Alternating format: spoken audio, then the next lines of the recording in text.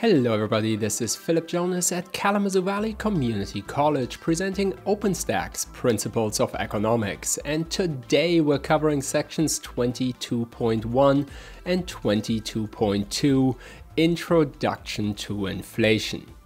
In this module, you will learn how to describe how the consumer price index is measured, how to use a reference period to calculate an index number, how to calculate an inflation rate, how to identify ways in which the Bureau of Labor Statistics reduces bias in the CPI, and how to differentiate between the CPI, PPI, IPP, ECI, and GDP IPD. Don't worry, we'll get to it. So today we are going to learn about our final headline macroeconomic data series, having to date covered gross domestic product, GDP, and of course the unemployment rate. Our final measure is, of course, the headline inflation rate. And there is more than one way to measure, but let's start with the most official one. Here is our recent press release from the Bureau of Labor Statistics presenting new consumer price index figures. So, as you can maybe read from our press release here, we see that prices are up 0.3% in January over previous month December and 3.1% year over year. And also down here on page 1 we've got a nice little chart of the monthly changes in our consumer price index. Let's talk about where these numbers come from and, in a future module, how they are used. So the consumer price index, that's often what you'll hear about as shorthand for the inflation rate in the United States. But it turns out there is more than one of them. By default, the consumer price index we talk about is the so-called CPI-U. U stands for urban here, which at first might make you think that we're only covering prices that are relevant for people living in big cities, but urban has a very broad definition here. We're covering people, yes, in cities, but also in so-called metropolitan areas. And if you take all that population into account, this is covering the price experience of over 90% of the US population. So we've only got, rural areas, maybe farming families, those sorts of consumers that aren't being directly surveyed here. Now, the idea of the consumer price index, as opposed to something like GDP, where we're looking at total production in the United States, with the consumer price index, we are really trying to capture the experience of an individual consumer. So the dream here is basically to construct a cost of living index, or COLI, that tracks one-for-one how consumers' cost of living changes. Obviously, there are some practical limits to that, right? We can't exactly capture, for example, how much sunshine our people are experiencing. But when it comes to prices sold in stores and online, well, that's something we can track. So based on this, you hear about the headline inflation number, such as, for example, right now, 3.1% if we're talking year over year. Now, the CPI-U is probably the CPI that's being talked about when nothing else is specified, but there are some related numbers. Like, for example, its much older cousin, the CPI-W, started all the way in 1913, and it started out by tracking the price experiences of just wage and clerical workers. So that was closer to like 30% of the population. But because inflation measures are so important to drive policy decisions, the CPI-W, for example, then was used to adjust Social Security payments every year so that senior citizens in retirement could keep up with inflation. And to this day, we are still using that CPI-W number for that specific subcase of Social Security. You can think of this as like a subset of the CPI-U. And then there are some much more exciting newer developments we will get to at the end of this module. But let's start out by learning about the basics of how the consumer price index works. So this is a huge project. As I mentioned, it's being collected by the Bureau of Labor Statistics, and they conduct a survey of 75 areas in the United States. So these are these urban and metropolitan areas covering 60,000 household units and 22,000 retailers for those prices. And the first thing that's established is, so what is a representative consumer in the United States even buying? Now, obviously, we are not going to try to track all the millions of distinct products that actual households might be buying, but based on the overall list, the BLS then condenses that down into 94,000 prices that are considered representative. And of course, since housing is such a major component of the cost of living, also 8,000 rent quotes that are used both to figure out what it costs to rent a place, but also if you own a place, to work out the owner-occupied rent equivalent that we discussed back in our module on GDP. So this list of categories represented by these prices, this nowadays is updated every January. So it's not, exactly real time, but there is an update on an annual basis that looks 1 or 2 years back in terms of what the survey data shows. And then, here comes the even more impressive part, these products in their respective categories are then directly tracked by the BLS every single month. And yes, some of those prices they look up online, or maybe they call a business, but 2/3 of that data collection is actual walking into bricks and mortar stores and looking at some prices. So what this CPIU then is it looks at this bundle of goods and services established in January and asks, how is the collective price of all these products changing month after month? And in order to make it a little bit more relatable, the actual number is converted into an index number. So this is a little bit like the idea of the GDP deflator. That's an index number as well, where for the current CPIU, that reference year is 1982 through 84, depending on the specific products we're talking about. So nowadays the CPIU is up in the hundreds since we're so far away from the reference period. But of course, reference periods can change as well. So I think the first thing we should then have a look at is, so what's actually in this bundle that's being tracked by the Bureau of Labor Statistics? And as I already mentioned, if we look at the expenditure of the typical American consumer, and this is as of December 2023, you can see that the largest category here is housing expenditures. And that's both, the cost of the shelter itself, your rent, your owner equivalent rent, but also, for example, your utility cost for gas or electric. And then if we add to that housing cost the next two major categories, here we've got transport. So that's both the cost of vehicles itself, but also, for example, the gas, and our food and beverages.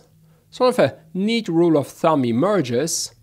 75% of consumer expenditures are accounted for by those three categories: housing, transport, food, which, if you think ahead a little bit, what that means, of course, is when we look at the official rate of inflation in the United States, 75% of it, if you will, is explained by the extent to which prices changed in those three categories. Those are the majors. You get big movements in one of those, it's going to dominate your inflation rate. We'll talk about this a little bit more in a minute, but some people are, for example, under the impression that when we work out inflation rates, that the cost of gas isn't in there, either gas in the car or like natural gas to the house or something like that. No. Those are major categories, very important to track. They're definitely in there, but we'll talk about why sometimes you want to look at those separately. And everything else we pay for as consumers, has to fit into these remaining slices. Now, something you might notice here, right? Like, for example, if we look at that medical care slice, you might say to yourself, hey, I know that the US spends more than 8% of its national income on medical care. So like, why is this slice so small? Keep in mind, with the consumer price index, we are looking at spending only from the consumer's perspective. So if, for example, you work for a business that pays for part of your health insurance, what the business has to pay does not show up in this number. We would have to use a different price index for that. Or if, for example, you are insured by Medicare, by the government, you're a little bit on the older end of the spectrum, again, that's not going to show up as a consumer expenditure anymore. However, with all these fun categories out of the way, we do now have to dive into the math in order to really understand how a consumer price index works. So here is a set of numbers that are, of course, completely made up, of 12 months worth of hypothetical consumer expenditure data on apples, bananas, and citrus fruit.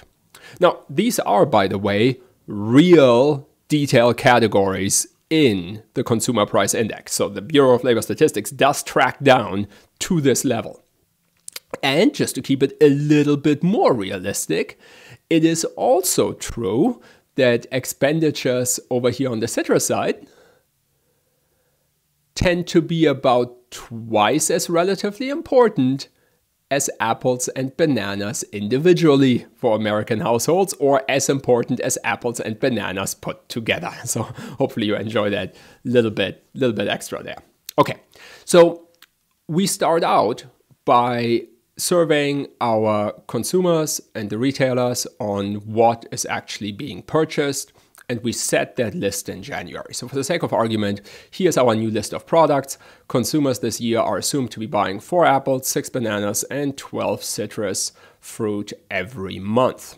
And then we establish an average price within each of those categories. So while, for example, the Bureau of Labor Statistics goes down to the level of saying, hey, we're going to have a detailed category here for the price of bananas, it samples multiple banana prices within that category and then averages them together in a way that basically makes, if one brand of bananas gets crazy expensive, makes it not hit the overall number so much, or if there's like a sale on one type of banana, it doesn't make the price just crater. It uses something called a geometric average. Don't worry about it if you don't quite know what that means.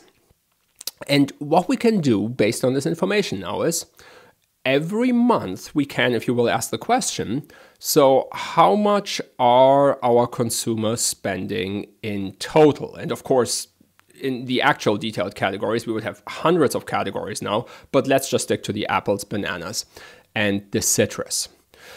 Before we start putting our first monthly expenditures together, let's also just get a little bit familiar with the data. So basically, I'm showing you 3 sets of price behaviors that can happen here. First, looking at the apples behave sort of really nice and predictably. Small increases every once in a while, and number only goes up. And then we've got the bananas. At first, a little bit like the apples, small increases just going up, but then, holy Michael, there in October, all of a sudden bananas cost like what, $10? And finally, we've got our citrus fruit here. They go up a little bit. And then the price craters and it jumps, and it craters and it jumps, and then it stabilizes again. So we want to talk a little bit about what each of those sort of behaviors is going to do to our consumer price index. But step number one, we just have to figure out how much are our consumers actually spending here, right? So we're computing a monthly expenditure. This is exactly what you would expect it to be. We're adding up what does it cost to buy this entire set of products. So in other words, we're taking the number of apples being purchased, QA, by the price of the apples, number of bananas purchased, QB, price of bananas, and quantity of the citrus times price of the citrus. One more time, part of the method of the consumer price index is that the quantities are going to stay the same. It's only the prices that vary. So let's go ahead and start in January. We've got 4 apples at 75 cents each, so that's $3. We've got 6 bananas at 50 cents each, that's another $3. And we've got our citrus 12 at $1 each, that's $12. So we add all of that together, our consumer expenditure in January is $18. Want to do it again? Of course you do. So let's go ahead and advance to February. Still 4 apples, still 75 cents, still $3, but the bananas now at 53 cents, so that's $3.18, and also our citrus are bumped up a little bit to $1.03. So that of course means that the total expenditure is going up. In fact, for our first increase here, we could even look at the subcategories a little bit. Our apples are experiencing 0 inflation. Our bananas are increasing 6%. And our citrus are increasing 3%. Now, in a minute, we want to combine these individual price percentage increases into an overall inflation rate. So that's where this is going. But first, let's do March one more time with a very sort of standard month here. Apples still at 75 cents, other 2 products bump up, overall expenditure goes up a little bit. But now let's get also a little bit into the crazier months. So if you have a look at May, right, that's one of the months where the price of citrus is cratering down to 18 cents.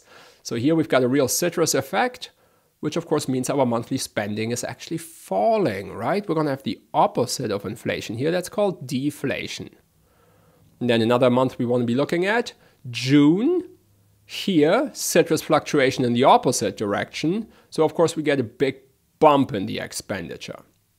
And then finally, in October, we have the banana event, where bananas not only start costing $10, I mean, much bigger swing there than with the citrus, but with the citrus is sort of bouncing up and down, the bananas go up to 10 and they stay at 10. So we'll track what each of those behaviors does to our consumer price index. So what I've shown you here is how you convert the individual quantities and prices into an overall monthly expenditure. Let's go ahead and replace the entire table on the left with the monthly expenditure number, because we are not going to need the subcategories anymore. And then we're going to talk about the 2 major figures you want to be able to calculate. The first one is an index number. So that's the thing that's called the consumer price index.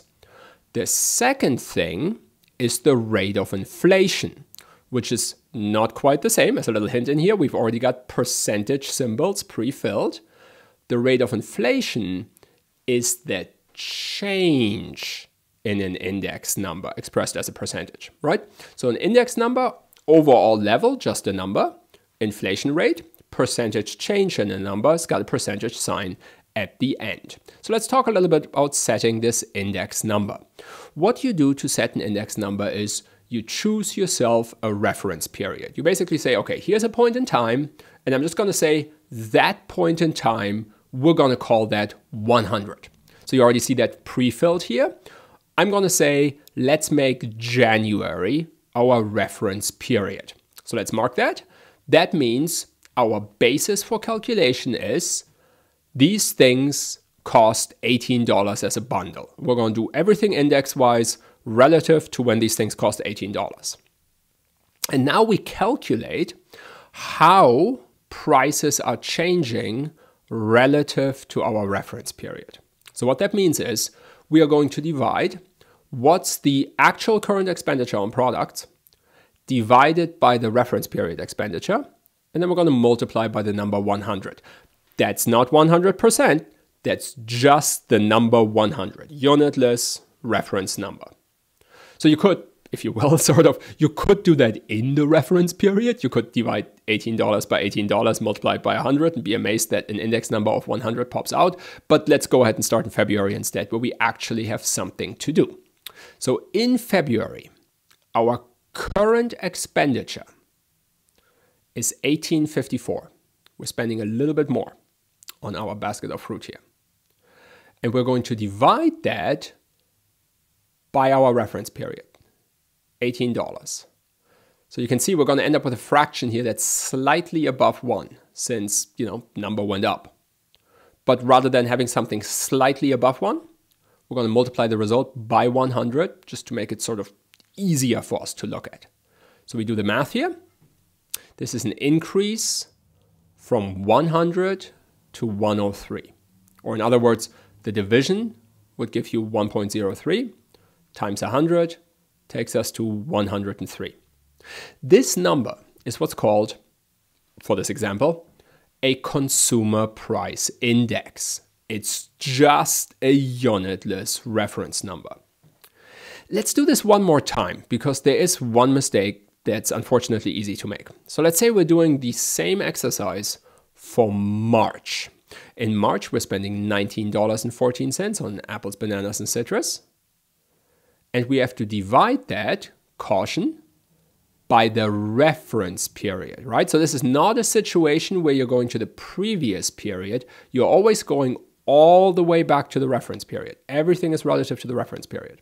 So now in March, $19.14 as opposed to reference period $18 times 100 to make it easier to work with. Now the number bumps up to a little over 106. This is the basic method of converting an expenditure, which for the real consumer price index would just be a completely unwieldy number, right? And make it into a nice and easy to understand sort of, three-digit thing centered around the number 100, something all of us like to work with. Now, I do want to point out some of the special months here. Remember May, where the price of those citruses tanked? So what happens if our expenditure falls below the reference period? The math still totally works. So this is the citrus event. Again, you're taking your current expenditure, which is now a lower number. You divide all the way back to the reference period, no matter how far back that is, multiply by 100. Now, of course, since the current expenditure is now a lower number than your reference period, that means you're going to end up with a fraction that's less than 1 and multiply by 100. You're going to end up with an index number that is less than 100. Totally okay. That simply means the bundle of goods and services has a lower price tag than it did back in our reference period. In fact, if we were going backwards relative to our reference period, you'd sort of expect that to happen, right? Like if the current consumer price index reference period is 1982 through 1984, and you're looking at a number from way before that, 1950, like that would obviously be way lower than 100. Okay, so that was a month where the prices really fluctuated down. And then likewise, if we are looking to the banana event in October, where the prices went way up, all the way up to $81, notice there's sort of no upper limit on what this index number can be. It can get very big. It's just a unitless reference number. So these numbers right here, this is what we would refer to as the consumer price index. But it's not the same as a rate of inflation. So people sometimes use that interchangeably because we typically calculate the rate of inflation using the consumer price index. But the rate of inflation is a percentage change. So here now I filled in for you all the index numbers. And we're going to work out some rates of inflation, which is just the percentage increase in the index number relative to whatever period you want to do it. So for our purposes here, we will do month over month inflation, like that nice little chart there we saw in our news release at the beginning of this module. Of course, another very common way of calculating inflation, as I read from the press releases, that you can also look at it year over year. We don't have numbers for that here on our table, but for example, if you wanted to work out the rate of inflation from January of this year compared to a year ago, you would have to use the index number from January from previous year. But we're going to do month over month. So month over month, standard percentage change formula here. You're taking the difference between the number, current minus previous, and then you're dividing by the previous period. Now that by itself is technically already correct. However, let me add here that the percentage conversion could be accomplished by multiplying by 100%. Depends a little bit how you were taught how to do percentages. Mostly I'm putting that there to emphasize The index number is an index that simply gets multiplied by 100. The inflation rate is a percentage, so you're converting from a decimal to a percentage there, such as by multiplying by 100%. And since the inflation rate is a percentage change between two numbers, of course, we can't calculate that for our top row because we don't have the data from December of previous year. So we are going to start in February, where we have a nice and even result. Look at that. Our index number went from 100 to 103. So that, of course, means we have an increase of plus 3 index points on a convenient base of 100. 3 over 100, that is 0.03, which is the same number as 3%. I'm going to do everything using 2 decimal points here, even though this specific one would work out to be 3% on the dot. Okay, so far so good. But now, let's make sure in March we keep going correctly. So in March, our previous period would be February, assuming we're doing month-over-month inflation, right? So for March, we're taking our current index, 106, and we're subtracting and then dividing by 103. Okay, so a little bit careful here. When calculating the index to begin with, we always go back to the reference period. When calculating an inflation rate, we are just going back to the previous period. So what that previous period is changes with every single month we're calculating. All right, so March, 106 minus 103, so that's about 3.33 over 103. The inflation rate here, 3.24%. Because, January, February, March, our prices were behaving relatively normally. Now, of course, let's look at a second way in which you could get these numbers. You might have already noticed. Instead of calculating the percentage increase in the index number, I could have gone all the way back to the total expenditures on apples, bananas, and citruses.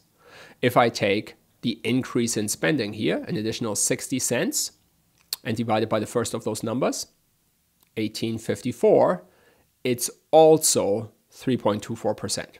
So if all you're after is the inflation rate, you can sort of choose, do I look at the percentage increase in the index or the expenditure, because they're just scaled for one another, right? Nice little shortcut there if you ever want to have it. But follow the long way if you want to, it'll never steer you wrong.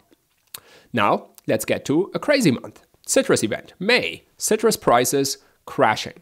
So our index number is actually falling. Now, the formula still totally works. You just have to make sure you use it correctly. The formula isn't take the bigger number, subtract the smaller number. No. Formula is take the current number, subtract the previous number. So our current number here is 49.78.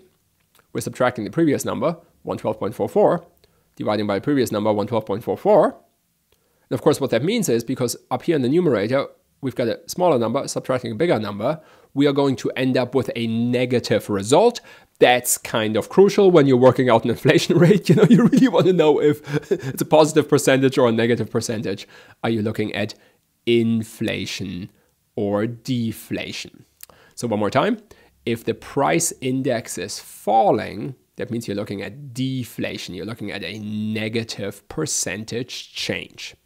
And then, of course, we had sort of another crazy event here in October where the bananas go to $10. So let's just see how the percentages behave when our price increases are really, really big. So again, I'm going to go off the index numbers here. You could go off the price numbers. You'll get the same results. We've got a really big index number, 451. Subtracting our previous number, 136, dividing by 136. Do the conversion correctly, and you end up with, at first 2.33 or so, and then convert into percentage, 233%. So, if the decimal result you get is 2.33 or so, you still have to do the percentage conversion. This isn't a 2.33% increase, this is an over 200% increase. Or in yet other words, inflation rates absolutely can go over 100%. This isn't some sort of sum of total here. It's a period over period change. They shouldn't go over 100%, like you've done something bad in managing your economy if that happens, but they can, and we want to measure that as well. Now, let me show you one more thing that can sometimes produce a slight disconnect between the numbers and the public perception, okay? So we've got the index number and we've got the inflation rate. Most people in public only talk about the inflation rate because it's a percentage, and like, who even knows what the index number stands for unless you take an economics course. So look what happens with this banana event, October to November. The bananas are staying at $10, right? Our consumer expenditures went from $35, $24, whatever you want to consider to be a reasonable baseline here, went up into the 80s and are staying at the 80s. Or in other words, compared to our index number at the beginning of the year, which we set at 100, now consumer expenditures are over 4 times higher, up in the 400s. However, when calculating the inflation rate from October to November, the big price increase has already happened, right? So now for November, we'd be taking 455 minus 451 over 451. That's actually a relatively small aggregate increase, about 0.9%. So when you see that inflation rate come down from over 200% and hey, look, now it's 0.1%, some people might look at that and say, how can you say this percentage is so small? Bananas are still super expensive. Well, the inflation rate refers to the change in the prices of products, not their level. So just because the rate is coming down and we've sort of beaten high levels of inflation doesn't mean prices will return to their previous level. I mean, they could, but just lower percentage level doesn't automatically imply that. In fact, if they were to decrease across the board, we'd need negative inflation rates for that to happen, which at the moment may sound kind of cool. As we will learn in a future module, not cool. Economy is actually very bad at dealing with sustained deflation. So we like to get inflation rates down to a low level, but not into the negatives. We're not so happy with those. Okay, let's review this one more time, and let me put in also all the missing numbers in case you want to, freeze frame here, do a little exercise on your own, check your own work. In general, there are 3 math steps you have to be familiar with. Number 1, based on the prices and quantities of the individual goods, put together the expenditure total, the price of the basket, whatever you want to call it, of all those, apples, bananas, and citruses. For that, it's just price times quantity added up across the board for however many products you have. Relatively straightforward. Then the 2 you really have to pay attention to, because they get sometimes a little jumbled up in people's heads.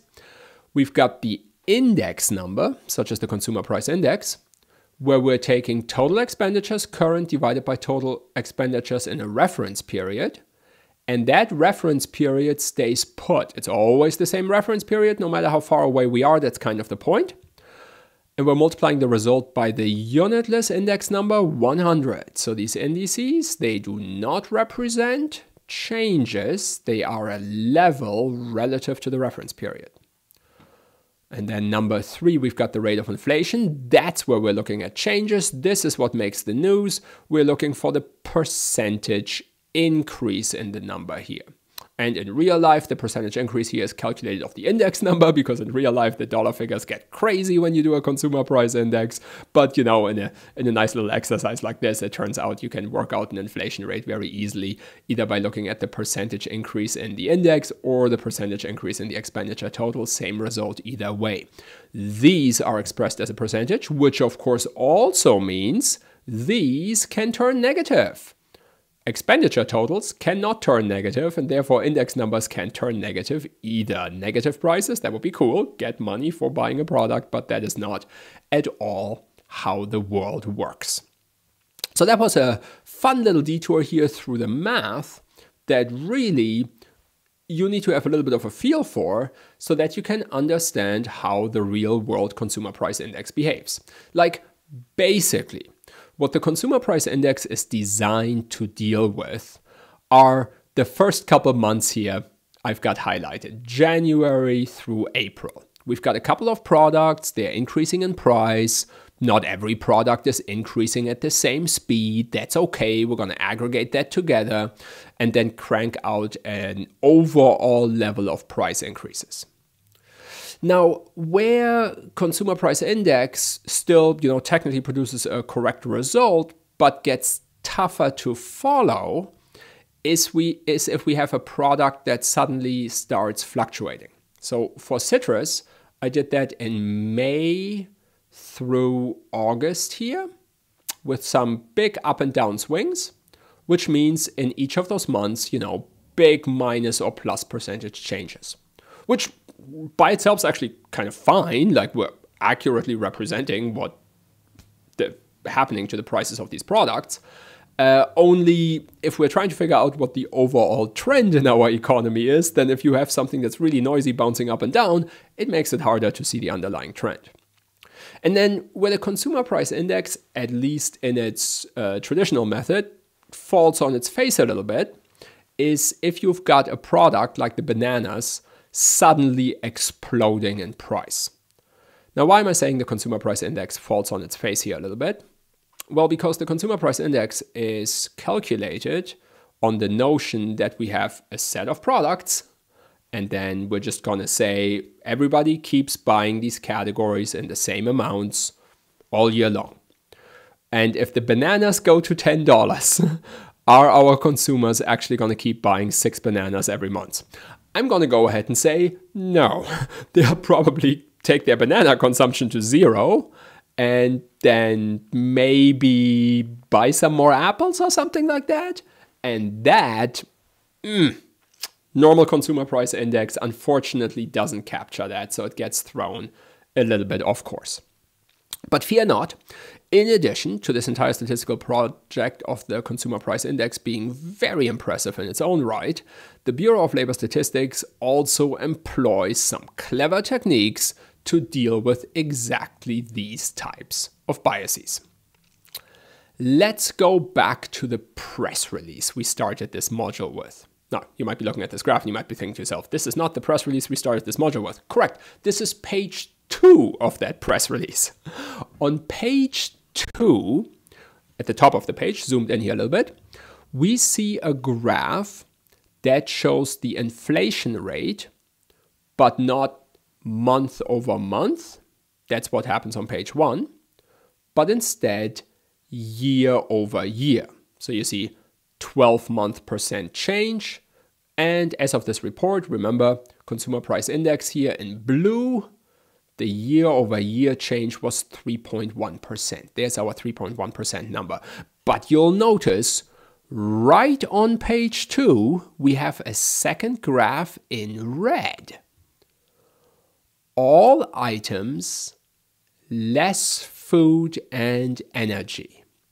So this is what's supposed to help us with the problem that the citrus fruit gave us in our math example. What if you have some prices that just tend to bounce around a lot, so they kind of make it hard to see the underlying trend? Well, prices that tend to bounce around a lot, for a lot of reasons, are prices for food and energy. So sometimes it's a little easier to look at the world of inflation without those prices in it. This you will also hear referred to as the core CPI for short. Taking the CPI, the core products here meaning removing food and energy products. Okay, I want to be really clear here. When it comes to the official rate of inflation, food and energy are totally in there. The blue line is the official line. The red line is just a second line that's supposed to help you figure out where everything else is going if food and energy are bouncing around a lot. It's just supposed to add a little perspective. Again, some people walk away with the impression that like, oh, the inflation rate doesn't include like, gas or Snickers bars. No, absolutely in there. I mean, people buy that, very important. Let me basically show you a little bit further down here on page 2 what happens. So top of page 2, we've got our nice little chart here. And now we go a little bit more down and we see how food and energy are defined. So here in food and energy, and this isn't even the detailed categories yet. This is bigger major categories. But what we're basically taking out with the so-called core CPI measure, we're taking out food in the sense of food at home, food away from home, actually gets tracked separately. And we're taking out energy in terms of we've got the gas, but we also have fuel oil, and then also, for example, your electric, your natural gas prices. And if you have a look, right? If you have a look, you will notice that in this time period covered by this press release, for example, we had huge decreases in fuel oil cost. And look at that utility here, right? Natural gas down 18%. So that can throw us off. If we look, I'm going to go back up to the top of the page. If we look at our headline inflation measure, we're like, oh, 3.1%. We're getting more in line with where we want to be, right? But then you look at the detail and you're like, wait, there was an 18% decrease in the price of natural gas. That's just a crazy swing. That's not going to continue falling like that, right? So like underlying price pressures may be a little higher than what the headline measure might suggest. Now, notice also, I'll follow up on this in just a second, that this breakdown is a little different from the major expenditure categories of which I showed you a pie chart earlier. So from the pie chart, hopefully you remember housing, transport, food and beverage, right? Look at transport, for example. So transport does include gasoline, which is excluded if you're only looking at core CPI. But transport also includes, for example, prices of new vehicles, which is still in the core CPI. So these categories we're taking out, food and energy, they're sort of separate categories from the major expenditure categories. I'll reconcile those for you in just a second. Let's go ahead, look at the rest of this table, bottom of page 2 of the press release, to tell you what I'm talking about. So if we look at our core items, so that's everything less food and energy, in here we have, all the commodities, the cars, the trucks, the clothes. We also have in here the shelter. So again, with the housing cost, right? Natural gas, that's energy. We're going to take that out of core CPI. Base shelter cost, that's staying in. That is definitely a core CPI number. So let me go back to the pie chart to relate that. These are the 8 major expenditure categories in the Consumer Price Index. We looked at it just a minute ago, right? And then when we do core CPI or CPI excluding food and energy, we are basically removing some of the expenditures in housing, transport, and food and beverages. Well, most in food and beverages. The beverages stay, all the food goes away. But the transport, we're just taking basically the energy prices out of transport. And with housing, again, we're just taking the energy prices out of housing. Other categories here, they stay in all the way. Okay, so let me show you one more time why we do that. I already did it using the table, but now let's actually look at some data here for the 21st century so that you can start to get a feel for this. And you'll very quickly see why core CPI is a good buddy-buddy measure for your overall CPI. So what you're looking at here for the 21st century is the rate of inflation in the United States. And we've got, reference bar here at 0. So that's the difference between inflation and deflation. And as always, we've got our 3 recessions so far to orient ourselves. We got the 2001 recession here, we've got the Great Recession here, and of course the COVID recession. Now, it's actually kind of hard to see, but the core CPI number, so everything except for food and energy, is the blue one. Do you see how nice and stable that blue line is for most of the 21st century? That's because the US has a nice stable rate of inflation, except for most recently, right? In the wake of our COVID recession, core inflation actually went up quite a bit, over 5%. Not so happy about that. However, it could be difficult to see a stable trend and then things having gotten a little unmoored it would be difficult to see that the blue line was nice and stable, and now it went a little high. And can we please get that back down again? If we had in there the data for food, so food is in red, you can already see food jumps a lot more. But of course, the real villain here, energy in green. Energy prices like, gas and natural gas and oil and electric, they can just go crazy. So if you've got that much noise in your data, it's easy to miss an underlying trend. And yeah, I mean, some of these peaks here, or look at this crazy deflator, minus 30% decrease in energy prices, just crazy. You don't want that throwing off your analysis. So that's why core CPI can be a nice supplemental measure to keep track of the rate of inflation. Let me emphasize one more time, I'm sure you're sort of sick of hearing it by now, but it's not the actual official rate of inflation. The actual official rate of inflation, people need gas. Gas has to be part of that measure. It just might make it harder to look at. There are a couple of other problems with the consumer price index, but again, we actually have some ways to deal with this, so let's talk about it. Remember the bananas? Remember the bananas going to $10 in October in our math example? So if you look at the regular consumer price index and you have a detailed category like that gets really quite expensive, it ticks up what we measure as the rate of inflation. And, perhaps that's fair, right? Prices are, in fact, up. But are consumers actually going to keep buying those bananas? Is it fair to say, the cost of living is up 200% just because bananas are $10? It probably doesn't actually make a ton of sense for the real world, right? If something super specific like that blows up, people will switch away from that. We call that substitution bias. The regular consumer price index estimates the actual rate of inflation a little too high. It's just a little, because people have the ability to switch away from big price increases sometimes. So just to be clear, the consumer price index does allow a little bit of substitution within a detailed category. Like one of the detailed categories there, the citrus, you've got lemons and limes in there.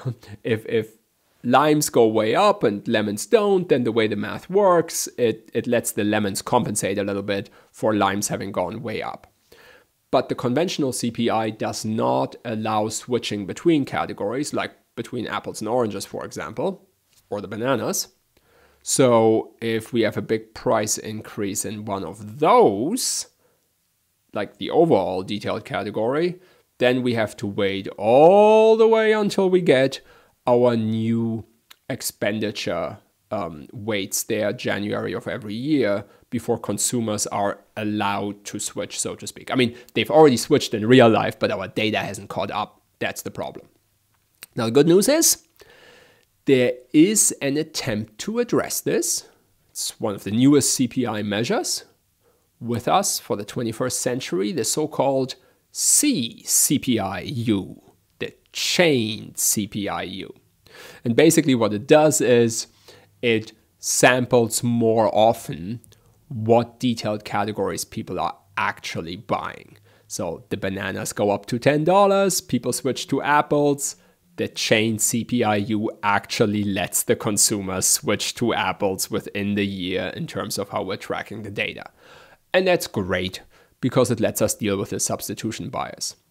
The problem is it takes much longer for data to appear that actually tracks the specific products that people are buying. Like it's a huge statistical undertaking. We're talking about things like the Bureau of Labor Statistics giving diaries to people where they track what they buy when they go shopping and things like that. It's really hard.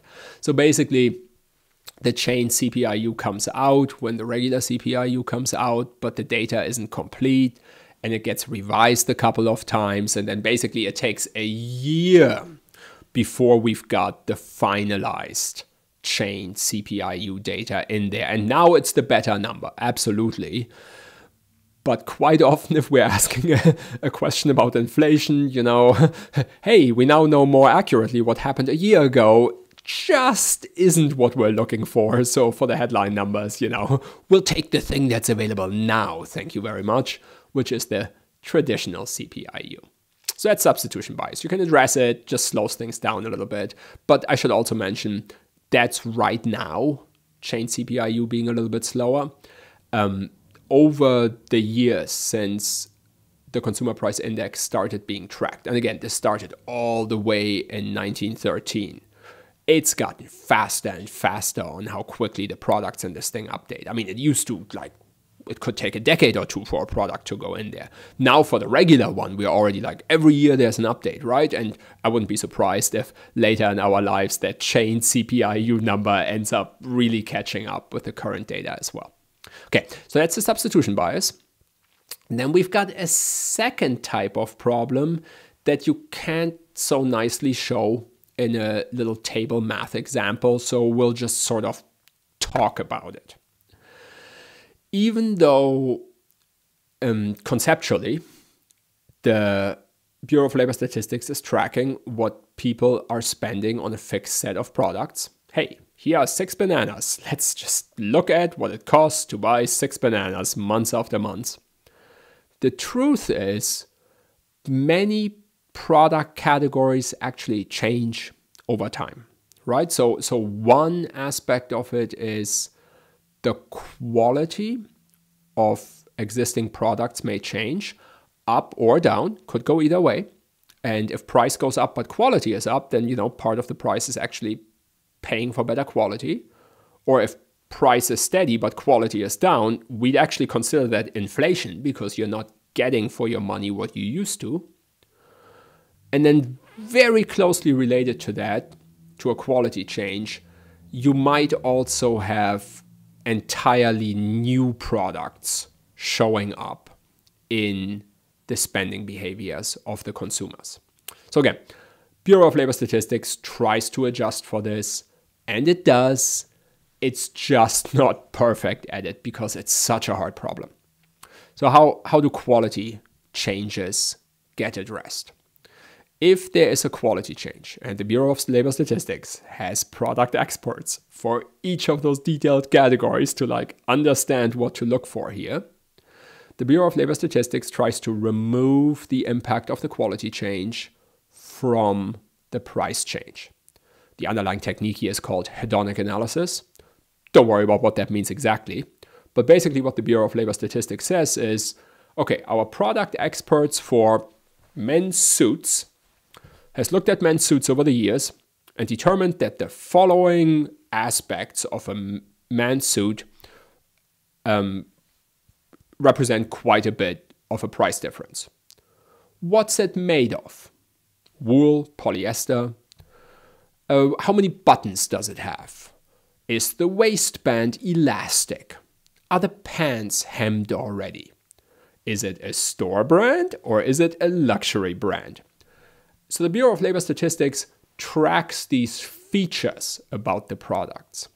And then if a suit changes and, you know, oh, this year it's got an elastic waistband and the price went up a couple percentage points, well, we'll actually treat part of that as not an increase in price because it now is the elastic waistband. Or vice versa, like if it suddenly went from wool to polyester, same price, we actually say that's a hefty price increase. Likewise, with new products, you can try to match them. That typically doesn't work. So more often what has to happen is we have to wait for the resurvey so that it enters that new January list. And that might happen like this coming January when a new product is out, but because of like the sampling within the various subcategories, that could take also like 2 years before it's in there. Which again, is actually really fast compared to like back in the 20th century when things like that could take many years or even decades. It's gotten much better. There's one aspect the Bureau of Labor Statistics is fantastic at controlling for because it's much easier and quantifiable. Sometimes people worry about this, the concept of shrinkflation, where a business, instead of raising the price on a product, reduces the quantity in it. Oh, the bottle of orange juice now has 58 ounces instead of 62 ounces. Oh yeah, Bureau of Labor Statistics catches that immediately and always does quantity adjustments when it tracks those price changes. So that one is in there. Really, really good. Okay, so this was our introduction to the Consumer Price Index. Let's look at it one more time in terms of the effect of the substitution bias. So here in blue, we have what I'm going to call the traditional Consumer Price Index, the CPIU. It's not the one we started with in 1913.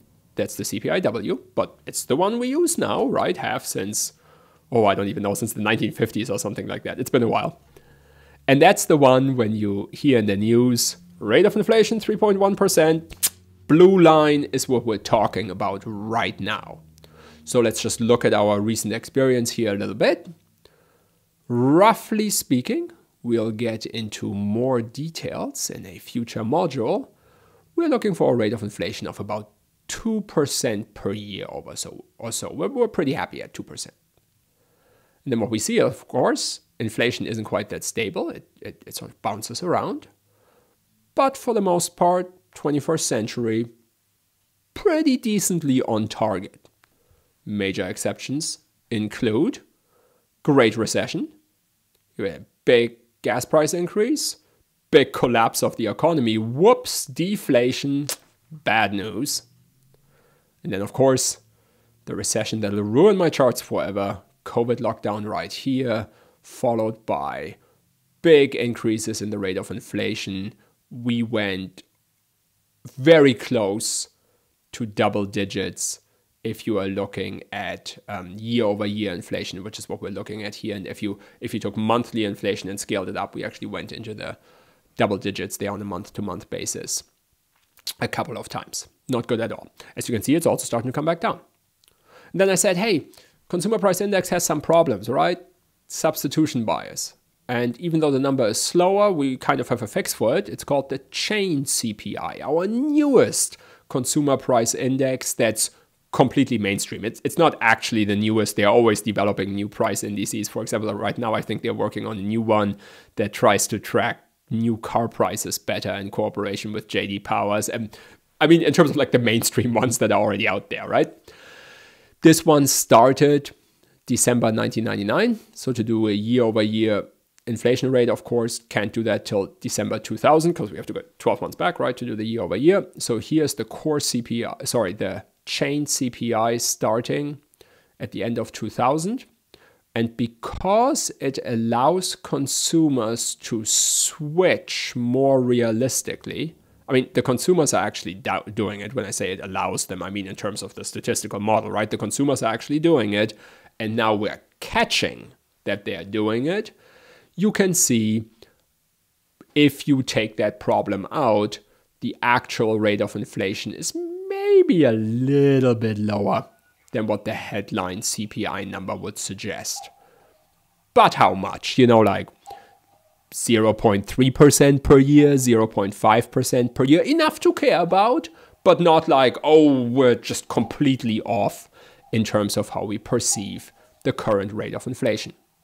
So for any specific point in time, you know, I currently at this point in time, February 2024, I'd say grab the traditional CPI number because it's faster. But if you're looking at a really long run problem, for example, the whole Social Security situation, right? Like the payments go up every year with the rate of inflation. We're a little worried about how much that system is going to cost in the future with all the baby boomers retired. If we want to save a little money there, one thing we could do is we could say, hey, we got a better measure of inflation now, chain CPIU, and it will make the increases a little lower because, you know, it's a different measure of inflation. And then, of course, people who receive Social Security will be very mad at you. So it's not quite that simple, but it would be an example of like a long run process where you actually don't care about the number being slow, but you do care about it being more accurate. Now, this is the Consumer Price Index, the headline measure of inflation in the United States. There are a number of other price indices as well. We'll just sort of say hello to them for a minute and then we will say goodbye again. So we have the Producer Price Index, also done by the Bureau of Labor Statistics. Here we're tracking the prices at which domestic producers are selling products. How is that different to what we just talked about? Well, first of all, domestic producers might produce things that consumers never buy. Like if John Deere makes a combine harvester, that's going to show up in the Producer Price Index that will never show up in a CPI survey, right? But really, much more importantly, the reason we love the Producer Price Index is because it can capture product prices long before they reach the consumer because of the whole supply chain phenomenon, right? Like many products get sold many, many times along a supply chain, and the Producer Price Index often catches them right from the start. Like if a fishery catches a fish, sells the fish to a food company, we're catching the price of that fish. So of course, if you see prices going up in the Producer Price Index, that could be a warning sign that we're going to have CPI trouble down the line. Next, very similar, but for the foreign sector, the Bureau of Labor Statistics has the International Price Program, IPP, where it tracks the prices of imports and also exports. So import prices, of course, to see is there going to be something affecting consumer prices there down the line. Export prices in terms of how well our businesses can make money selling abroad.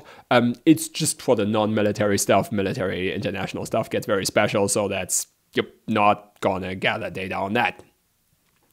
And then here's one for the businesses, the Employment Cost Index, also done by the Bureau of Labor Statistics. It measures the hourly cost of hiring labor in the United States. But as opposed to the survey, current population survey, CPS, we talked about in the previous module, where we're talking about it from the employee side. Hey, how much money am I making? Employment Cost Index is talking about this from the employer side. So we're, for example, taking into account if there are changes in what it costs me to provide benefits to my employees, that's going to show up in there. So sort of other side of the transaction.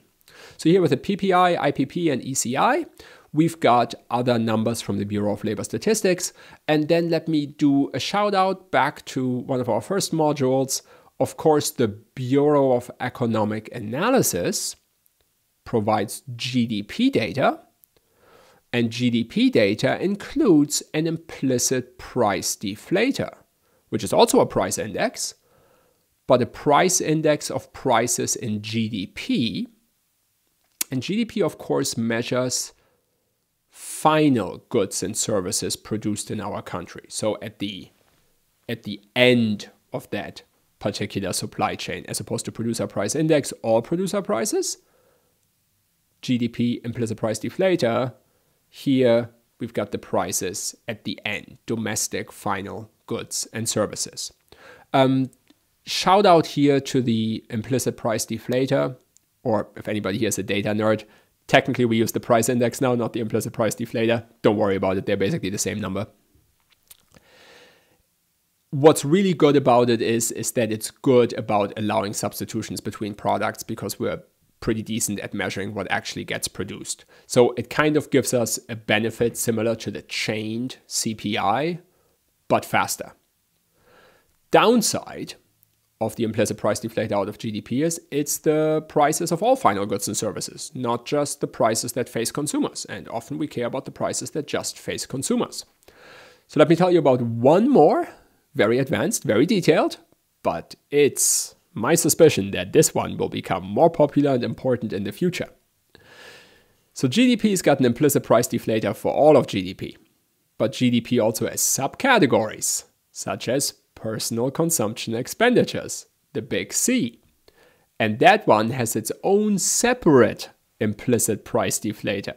So it's a price index done by the Bureau of Economic Analysis that checks the prices of personal consumption expenditures, That's conceptually very similar to a consumer price index, but because it's a little better at dealing with substitution, many people say, I believe this too, that when the Federal Reserve makes monetary policy, we'll talk about who they are and how they do that down the line, that they actually like looking at that personal consumption expenditures IPD a little bit more than the CPI.